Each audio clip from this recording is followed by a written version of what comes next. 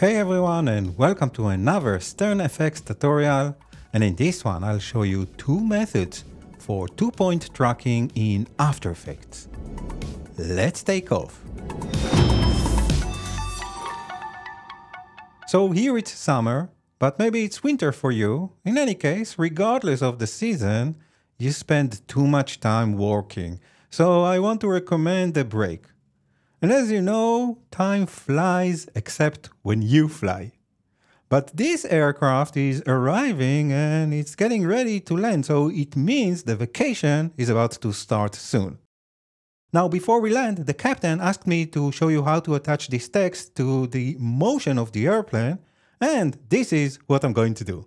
By the way, in case you want to follow along, there's a link to download this clip in the description below. Okay, so let's begin.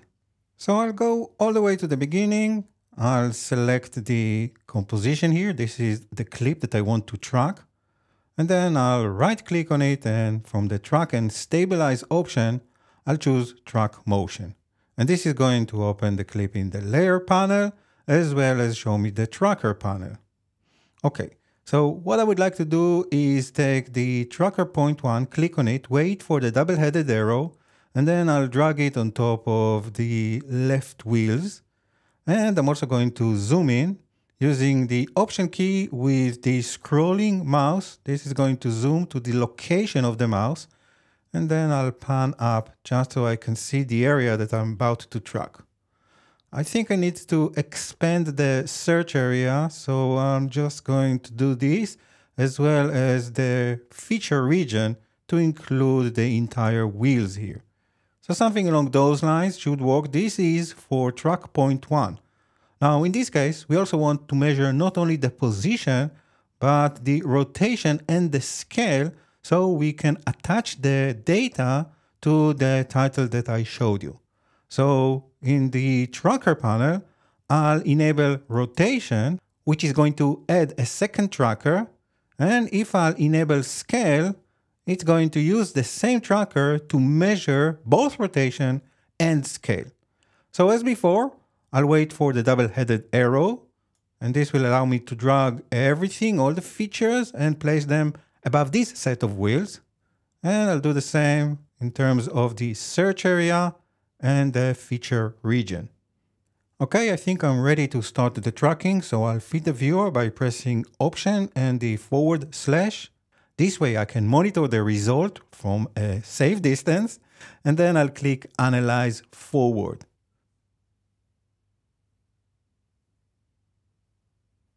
Once the tracking stage has completed, I'll go to the Layer menu and I'll create a null object.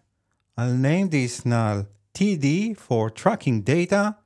I'll return back to the tracker panel, click on Edit Target, make sure to select this null object, click OK, and finally click Apply, and OK again to apply both X and Y dimensions, as well as the scale and rotation values to this tracker.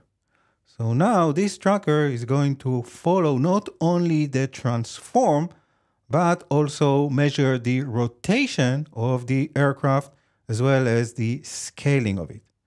And I'm going to attach the text in terms of parenting at the last frame to this tracker by taking the parent and link pick whip and pointing it to this null object. And then I can close this layer, go to the beginning and press spacebar to check the result.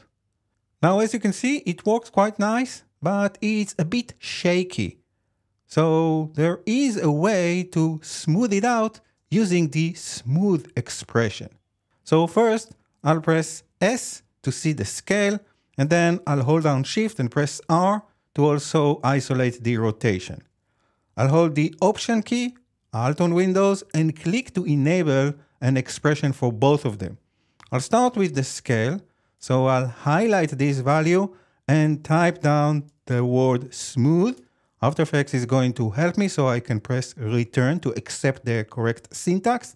And over here, I can enter two values, which is very similar to the wiggle, but actually does the opposite thing. The first value is how wide the sample space is going to be in seconds. So if I'm going to tell it to smooth over 1 second, this is what it's going to be. Now, if I want, I can add a comma and then add a second value to define how many keyframes the expression is going to sample. If I'm not going to define it, the expression is going to sample all the keyframes, which usually works, but you can try different values over here as well. So in this case, I'm just going to leave it with just a single digit 1 and click away. Now I want to apply the same thing for the rotation. So I'm going to open it up, click over here, and again I can start to type in the word smooth, enter 1 and click away. Now let's go back to the beginning and press spacebar to see if the result is smoother. And I think it is. If you want to lower the title so it won't be visible at the first frame here, you can select the text itself and you can just drag it outside of the frame. Remember, this is still a child of the tracking data, so you can move it independently. All right, the second method that I want to show you is probably better, but it involves the Mocha Ae plugin that some of you shy away from. Now, I'm a big Mocha fan, not only the tracker, but also the drink as well. And I'm planning to cover it in more depth in a future tutorial. But for now, let me show you how we can utilize it to analyze the same motion and apply it to the title. So from the project panel, I'll open another clean version of the same composition, but this time I'll select the aircraft clip and apply the Mocha Ae plugin to it.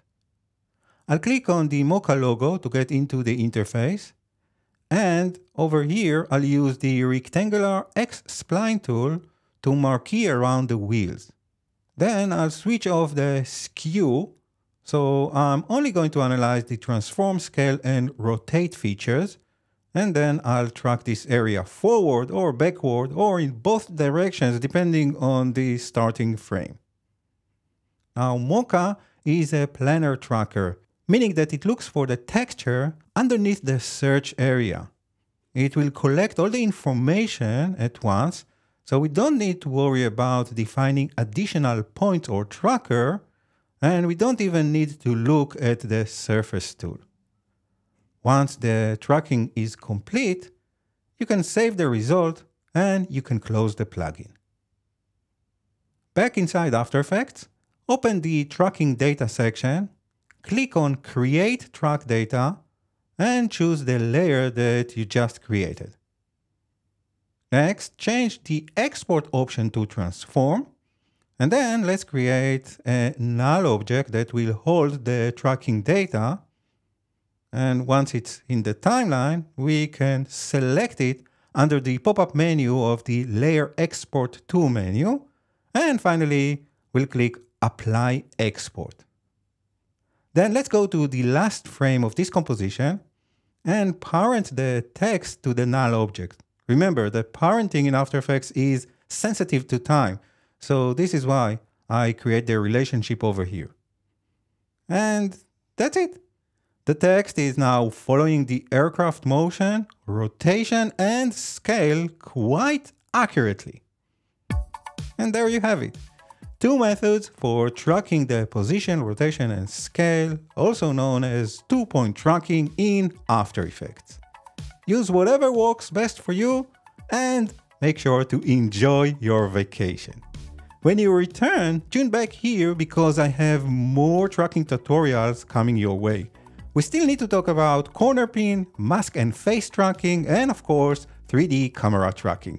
All of this and more is coming soon to this channel, so stay tuned and stay tracked.